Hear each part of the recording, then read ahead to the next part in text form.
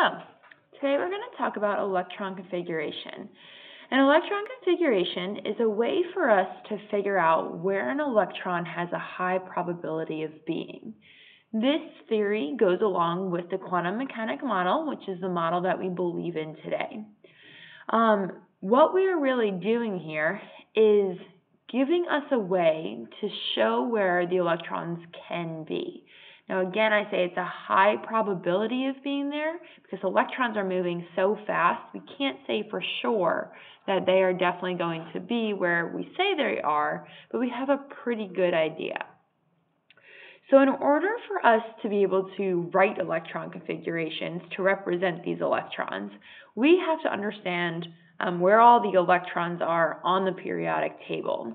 So I'm going to ask you to do is to take out your copy of the periodic table, and we're going to try to label it so that we understand all these different electron configurations. What we do is we break this periodic table into 4 sections. Okay? So our first section is going to be the 2 columns that start with hydrogen and beryllium. This is known as our S block. Okay, so if you want to make a note on your periodic table, these first 2 columns are our S block. Okay, now the numbers 3 through 12, that makes up our next section, which is known as the D block. Okay, so that's 3 through 12, and if you wanted to make sure you had it on the bottom too, that works really well. Okay, then we have our next block, which is 13 through 18. This is known as our P block. The only exception to this is that helium is actually part of our S block. Okay. And then our last section, which I hope you can see this color, is here on the bottom, the part that is separated from the rest of the periodic table. This is known as the F block. Okay. So we have our S block, D block, P block, and F block. Okay, this is going to help us kind of give us directions on what we are doing. Now, the other thing that I would like for you to label is your your rows. Okay, so this is 1, 2, 3, 4, 5, 6, 7. Okay. Now, I would like for you to make a line in between the S block and the D block. Okay. Make a line between the S block and the D block because the D is a little bit special. And we'll talk about why it's special in just a few minutes. Okay, so now that we have our periodic table labeled, I can teach you how we read this.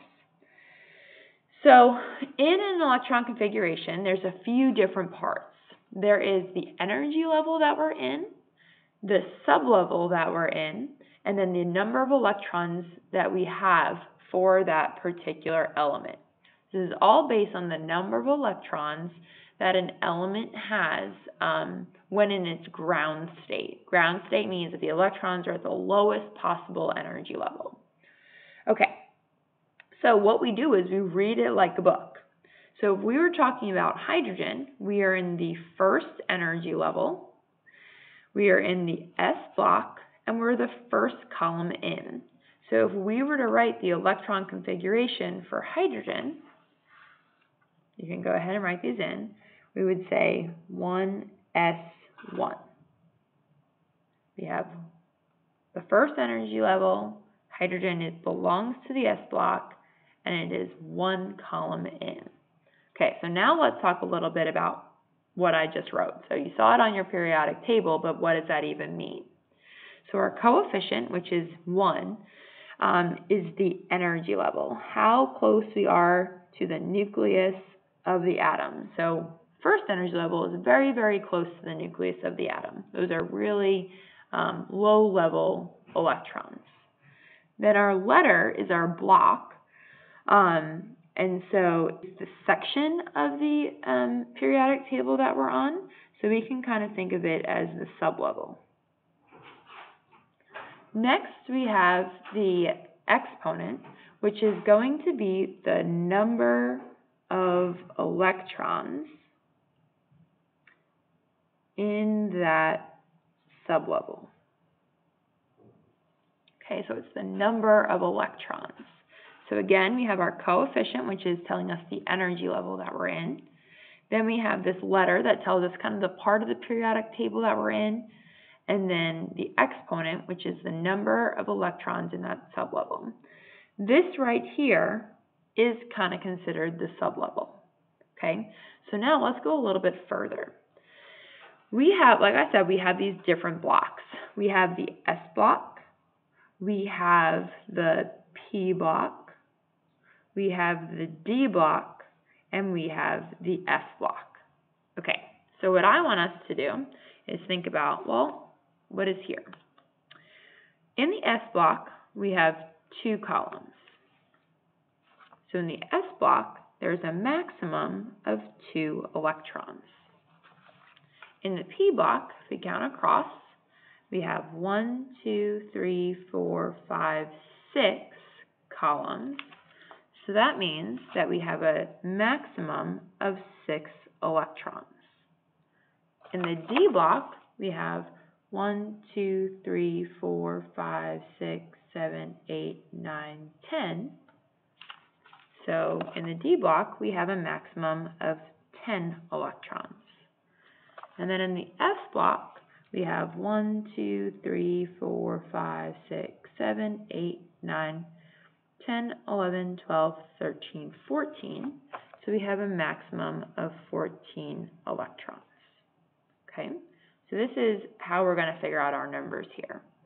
So what I'm going to go through is all these different electron configurations so that you catch the pattern. Okay. So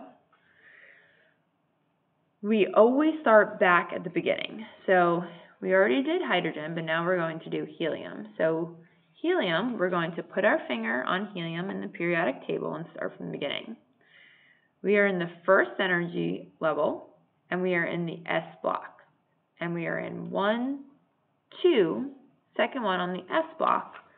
So our configuration would be 1s2. Okay, so now the next one that I have here for you is lithium. Okay, so lithium is in the second energy level, but we have to go all the way through what comes before it because we have to have the total number of electrons. So again, we start at 1s, because this is our S block. And because we have gone all the way through our S block in order to get to lithium, we have completed that sublevel, so it gets the maximum number. Okay, now we go to the next level. So we're in 2. Again, we're in the S block, but we're in the first column of the S block, so it's 1. All right, let's do beryllium. Beryllium is also in the second energy level, but we have to include everything that came before it. So 1s2. Now again, we're in the second energy level. We're the second column in. So it's 1s2, 2s2. Okay. Now we have boron. It's all the way over here. So we have to start from the beginning. So we go all the way through 1s. And notice that boron is past that, so we include that entire sublevel. Then we go to our second energy level, and boron is past it, so we include the entire sublevel. So second energy level, it's in the S block, and we've gone past the 2 columns, so we say 2. Now if we go across, we haven't changed energy levels. So we're still in 2, but now we've entered the P block. So we write 2P, and we are the first column into P, so we say 2P1. All right, now let's do carbon.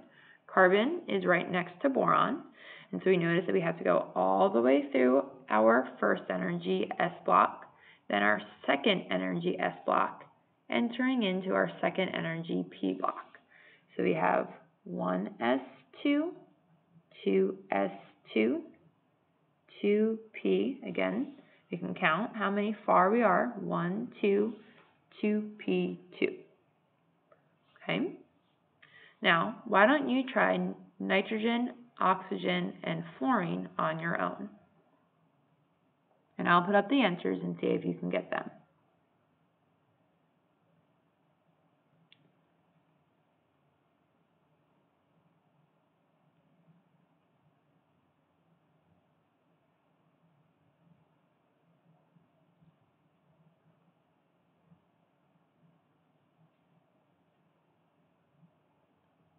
Okay, so notice we're just always starting from the beginning and putting our finger on the element that we're trying to get to and just backfilling all the way until we've gotten to that spot. Okay, now sodium. Sodium's all the way over here. So we have to complete the 1s, the 2s, the 2p. Now we're in the third energy level. So we're going to do 1s2, 2s2, and then we're going all the way through our 2p sublevel. So remember there's 1, 2, 3, 4, 5, 6. So 2p6. And we've gotten to the end of that energy level, so we go back to the beginning. So third energy level now, S1. Okay, magnesium is going to look similar, it's just one further. Okay, so we have to complete the 1s, the 2s, the 2p, and the 3s.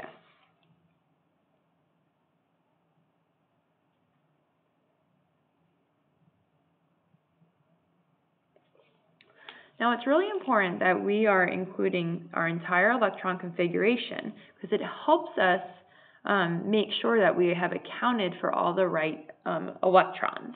So we know that in a neutral atom, our number of electrons is equal to our protons. So let's do a check here. Let's say sodium. If we look at sodium, it has an atomic number of 11. So because it's neutral, we should have 11 protons and 11 electrons. Okay, so here we said that the number of electrons is represented by the exponent. So here we have 2 plus 2 is 4, plus 6 is 10, plus 1 is 11. So we've done it correctly.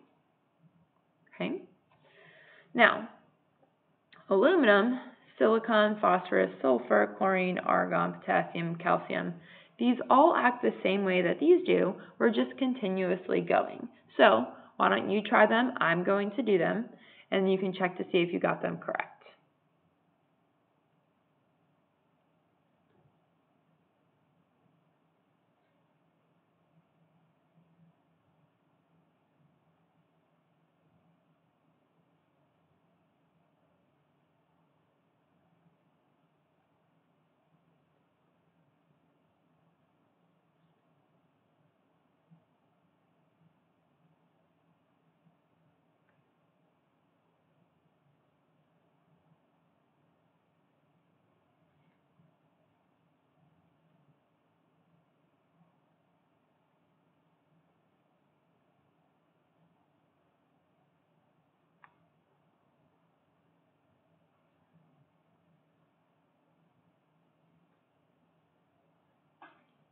Okay, so we completed the third energy level, P sublevel.